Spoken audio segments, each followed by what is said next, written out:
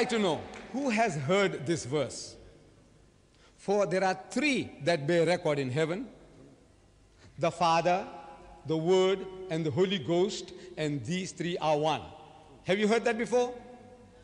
Have you heard that? Do you read this in your Bible? Do you?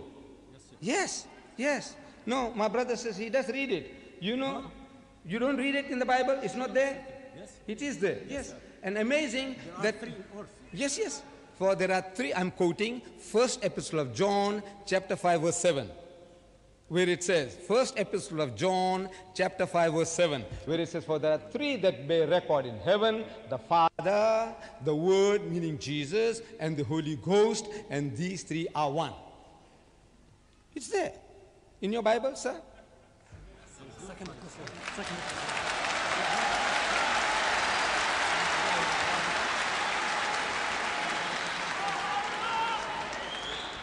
Here is the Holy Bible. You see, this verse I quoted you now is to be found in the Roman Catholic version of the Bible. It is to be found in the Authorized King James version of the Bible. It's there.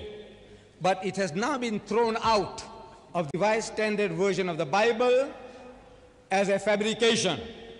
The verse on the Trinity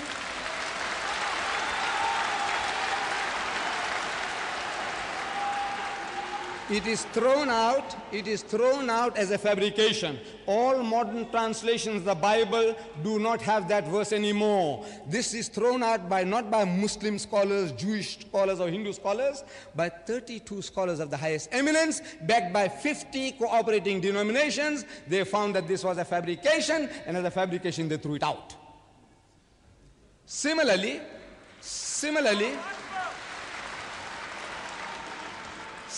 the ascension. In the Gospels of Matthew, Mark, Luke, and John, you find ascension twice, that Jesus ascended into heaven. Chapter 16, verse 19, and Jesus was taken up into heaven. Luke, chapter 24, verse 51, and Jesus was taken up into heaven. Only two places in the Gospels is the ascension mentioned. My brother quoted from the Acts.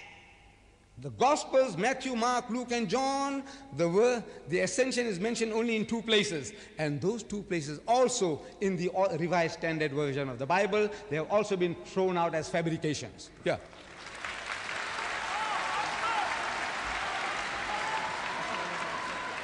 Revised Standard version of the Bible.